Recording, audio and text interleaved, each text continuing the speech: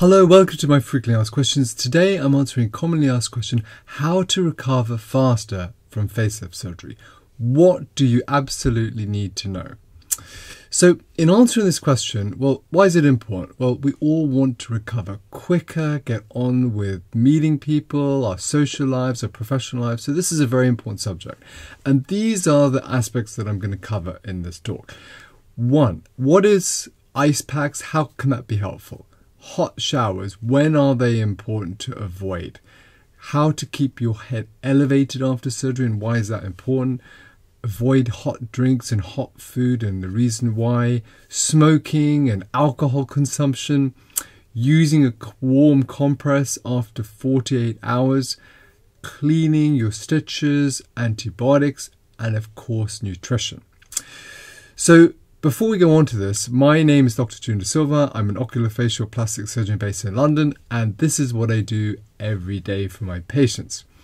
So in terms of this, well, it's cannot construe a consultation. It's really for education and informative purposes. So how about ice packs? Well, are they helpful? Well, there is very good science behind this, that using cold compresses, using ice after any surgery or traumatic injury can reduce swelling and speed up healing. So it's important to use it for approximately 10 minutes and then you can have a break and you can apply it to different areas of your face and then have the rest of the hour, the other 50 minutes off. I would wrap the ice or frozen peas or the frozen material in like a hand towel or a flannel so it's not directly on your skin. And this will definitely help reduce swelling the first 3 days. Hot showers. Well, it's important to avoid hot showers immediately after surgery, and we recommend for 3 days for two reasons. Firstly, the heat soon after surgery can increase swelling, which ultimately can increase your recovery. And secondly, it can also harbor infection. And really, there are waterborne infections that can actually give you rare but quite serious infections after surgery. Now, in my office, in my practice, I have like 7 filtration systems that filter all the water that comes into my practice so that we can be sure that it's clean. And we test the water for organisms, microorganisms in addition to that. However, when you're at home having a shower, tap water, this water can harbor bacteria and microorganisms, so it's important to avoid it in that first 3 days until the skin is really healing. Now the other element to this is head elevation, and the reason for this is gravity, because swelling is how the body heals and some of the swelling will settle with gravity. So it's important to sleep with your head slightly elevated to help reduce that swelling. Now there are a number of ways you can do this. You can use a number of pillows, 2 or 3 pillows to keep your head elevated. You can actually use a reclining chair.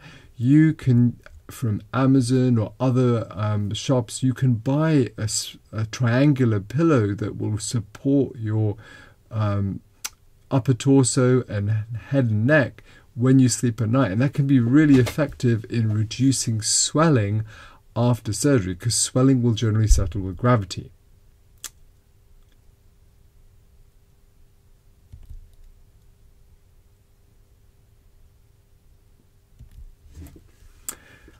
How about eating hot drinks and hot food? Well, this is very important in the very initial period of hours after surgery. And the reason is when there's local anesthetic around your face, you won't necessarily be able to feel the temperature of hot food and hot drinks.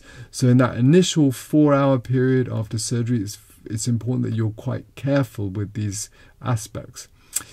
Particularly with facelift surgery, heat can be quite relevant. And so after a few days when you can use a shower, be very careful with things like hair dryers because the heat may not be detectable in your skin soon after surgery because areas of the skin will be numb. And that's completely normal. That numbness will completely resolve. But be careful with, particularly with hot things or things that potentially can damage the skin because you won't be able to feel the sensation immediately after the surgery. And that sensation will absolutely come back. But it really takes months for the sensation to come back around the ears and under your neck. And so in that initial period, be careful with things like hot drinks, hot food, and of course hair dryers and other things that might contain heat.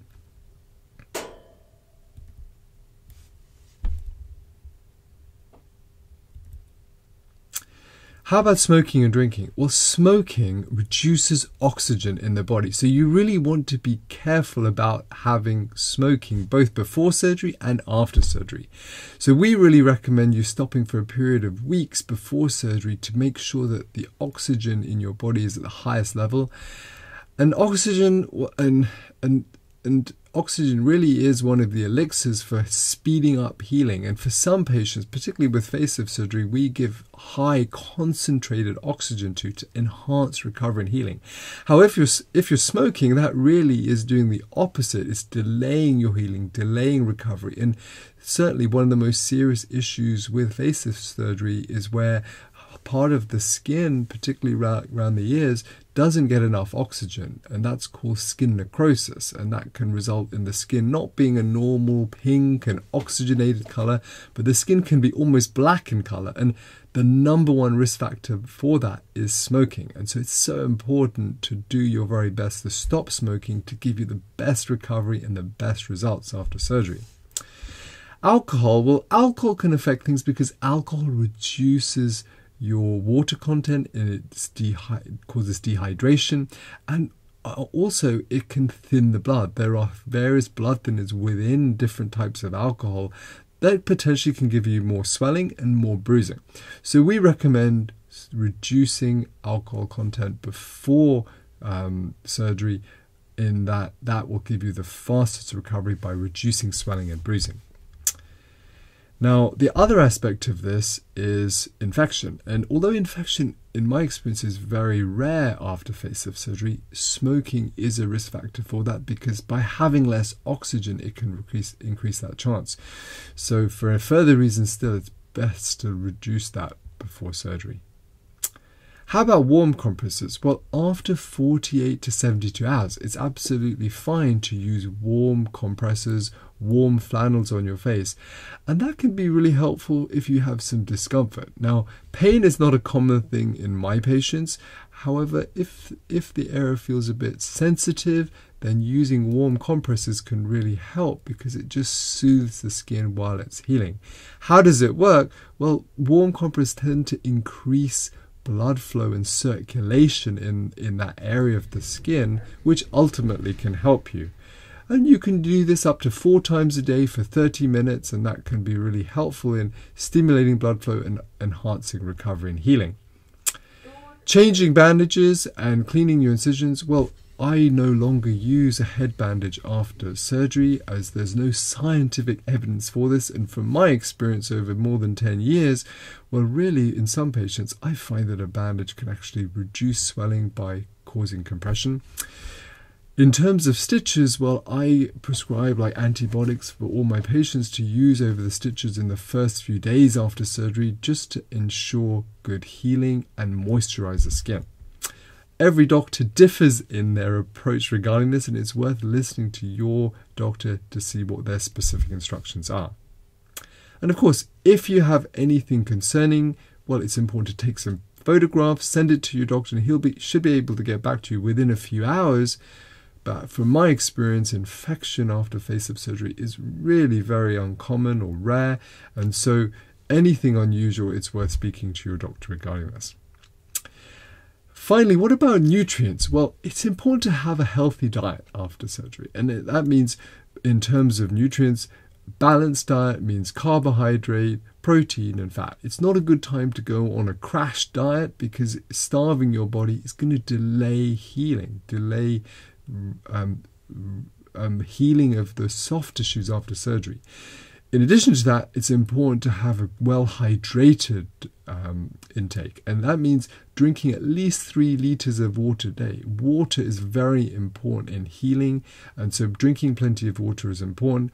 Salt intake, well, salt intake is moderation, and we all need a certain amount of salt in our diets. However, high salt intake will tend to cause you to retain excessive water and give you more swelling. So it's a good idea to have a relatively low salt diet. Vitamin K, well, vitamin K is an important constituent of healing, and so that can be available in various like supplements, and that can be helpful in healing, and it can also help reduce bruising and swelling. So in summary, what are the things that can really help in reducing swelling and enhancing your recovery after facelift surgery? Well, we talked about using ice and cold packs in the first 3 days. We talked about avoiding heat and avoiding the water from showers in the first 3 days, keeping your head elevated, particularly at night, to reduce swelling from gravity, avoiding hot temperature, that can be in the form of food, drinks, and of course hair dryers in the initial period after surgery, avoiding smoking, avoiding alcohol consumption, using a warm compress 48 to 72 hours after surgery, using and applying antibiotics to your stitches after surgery, and finally making sure that you're hydrated, eating a balanced diet. I do hope this information has been helpful for you. Thank you for watching, and if you have any further questions or queries, do not hesitate to contact me. I will be delighted to answer them. Thank you.